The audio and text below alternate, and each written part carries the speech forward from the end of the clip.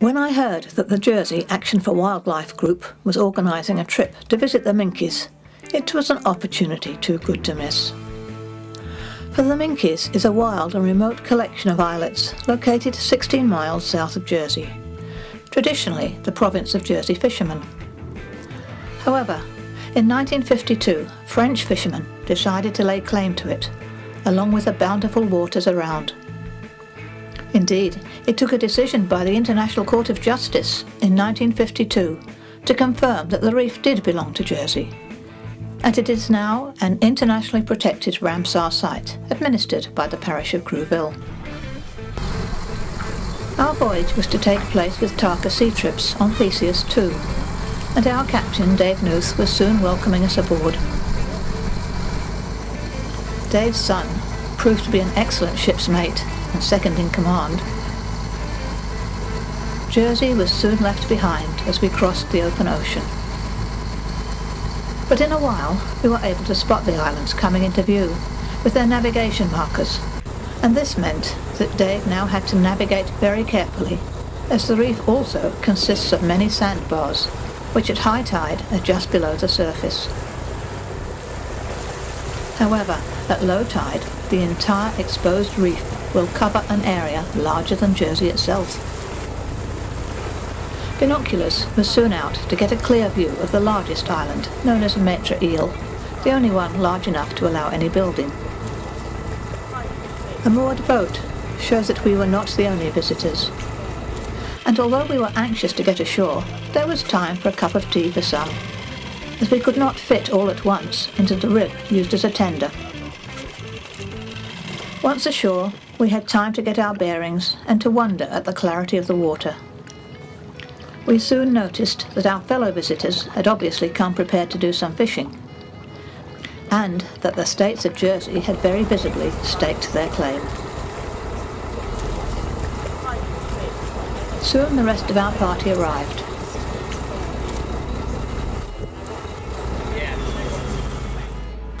And we found that the other visitors had been staying overnight in the granite house that is owned by the states of Jersey and available to rent out. The houses were all built from the 18th century onward to provide shelter for fishermen who would then use them as a base for weeks at a time. But nowadays, the others are privately owned and only used occasionally. And the most famous structure is the freestyle toilet, because that is listed as the most southerly building in the British Isles.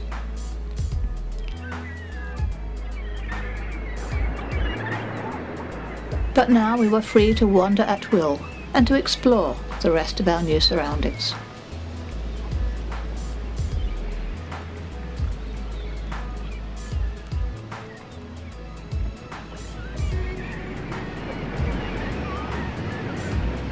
We found evidence of various past visitors, along with the remains of a quarry, well used until the 19th century.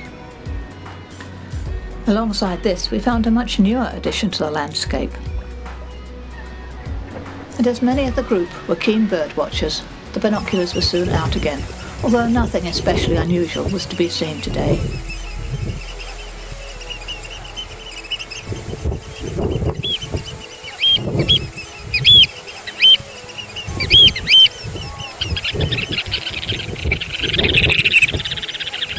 This group of turnstones seemed to be our main find for the day.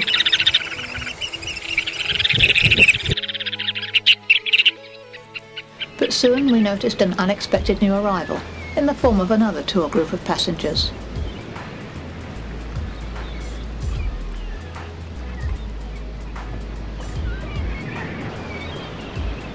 They were soon offloaded and made a short tour of the island.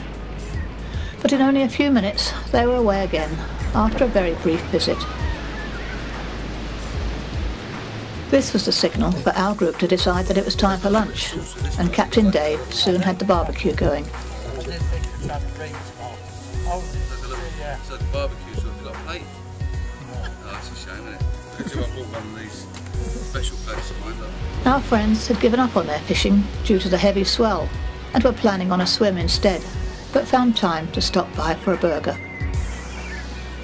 and Dave pointed out to us that this useful but heavy stone had not been there on one of his previous visits, so must have since been washed in by some very large waves.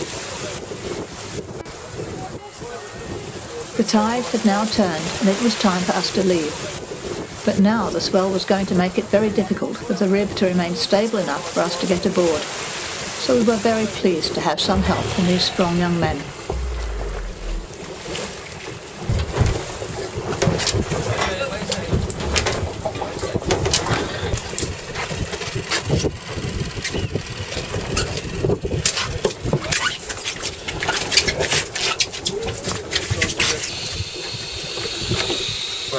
That was very exciting. And now we have to leave our island home for the day. But before we can be too upset, we have one more treat in store.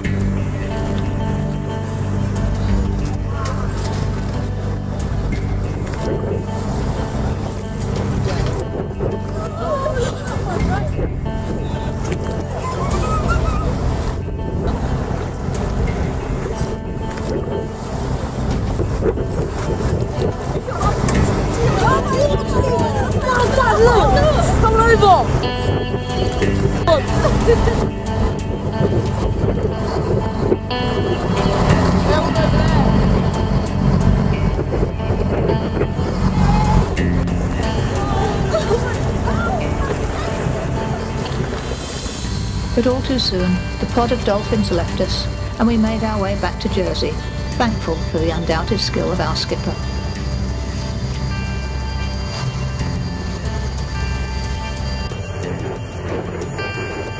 We passed the familiar site of Elizabeth Castle and the less familiar site of our new incinerator, before finally returning to shore after a wonderful day out on the remote Minquiers Reef.